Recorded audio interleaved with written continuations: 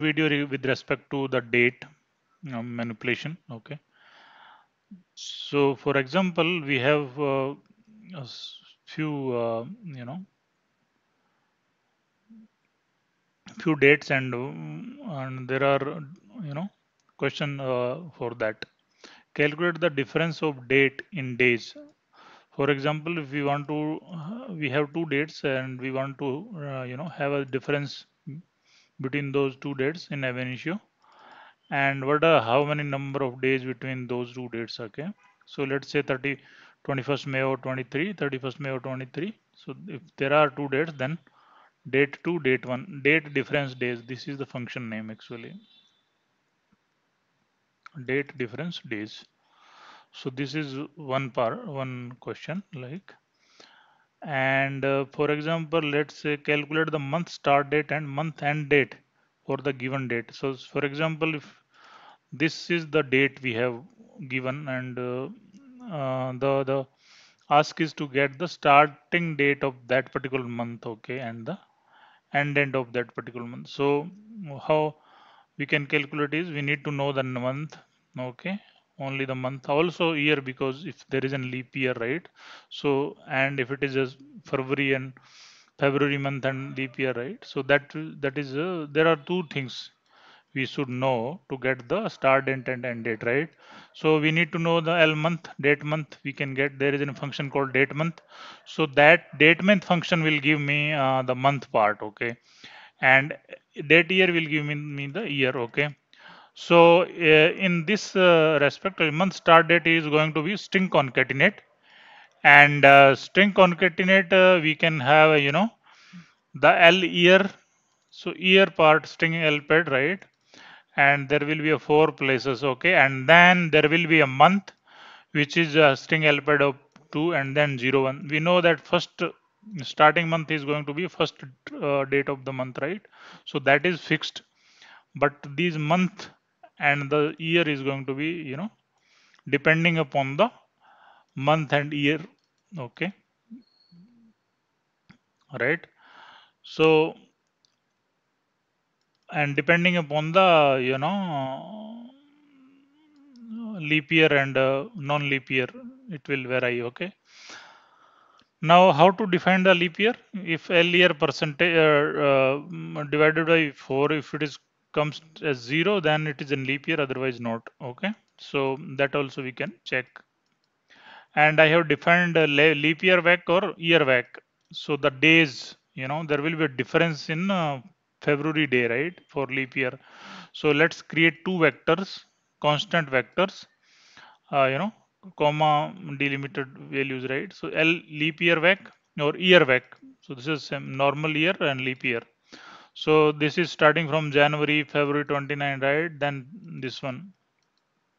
All other will remain as it is. Only the February month will change. So these 12 element vector I have created. Okay. And then, so depending upon the month end date and month start date, right? So there a month end else. So if month ended will be different in case of leap year. If it is leap year, then month ended is going to be created using this one, using the this function. And if it is not a leap year, then the month ended is going to be taken from the year back, leap year back, right? So this is simple basically. You need to create some different variable and then you can manipulate it. So similarly, if we have another question like calculate the quarter start date and quarter end date. So this kind of questions we have already done. Like we have in that question we solved like what could be the, there are two dates and the starting of the quarter and the end of the quarter, right? So there also we have manipulated the values, and then we came up with the solution, right? So quarter started date and quarter end date, right? So there also we did not take care of the leap year, right? So if there is a leap year, we need to take care because it's in February month. So that question is not required to leap year consideration. But month start and month end date, if we want to calculate, then leap year consideration is required. Okay, but quarter start date and quarter end date for that, because it's in February month, leap year impact the February month only, so there is no problem. Okay, so I have created the constant vectors, right? Starting quarter start date vec, quarter end date vec, like quarter start date vec year part. Okay, start date 1st of January 20, no, that year, and 1st of April, 1st of July, and 1st of October. Similarly, the end of the quarter is 31st March, 30th June, 30th September, and 31st December. So if L month is less than or equal to 4, we will calculate the month part. If that is less than 4, then it will be having the 1st of January until 31st of March, right? 0th element of both these vector will come into picture. And if it is less than 7, if it doesn't satisfy, then it obviously it will go to this if condition, and we will have 1st of April 2020, 1st of April the year part, and then second element of the vector of both of these vector respectively. And similarly, for the October quarter and the for July quarter and the October quarter, this one. So similarly we can get this one. Okay, now let's say one more question: how to get the difference between two times in minutes. So if there is an if we need to know the difference between two dates but in minutes, so there are two dates, okay, and there is a function called date time difference minutes. So you will have 2880, 21st May and 25th 29th May or 21st May, right? If there is a, you need to calculate. Okay, and one more questions, let's say,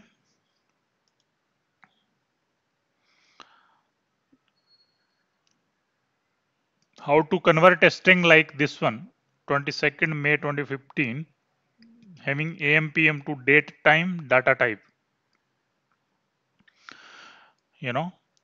So for example, if we have any kind of date, right? So this kind of date we have, let's say, and we want to convert, convert into like uh, 03/05/2023. So what we have supplied is like we don't have any padding and all. Okay, simply we have been given this string, and we have been asked that we need to know the this kind of result.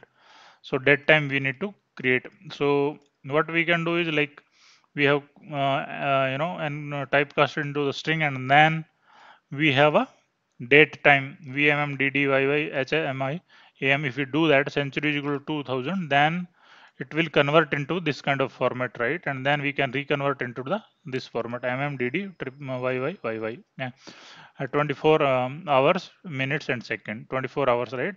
15 is 3 o'clock basically PM.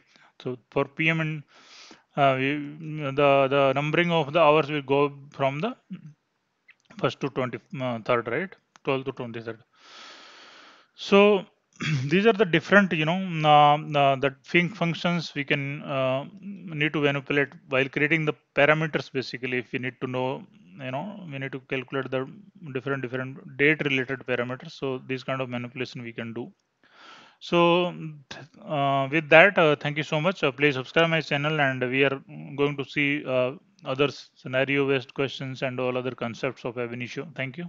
Cheers.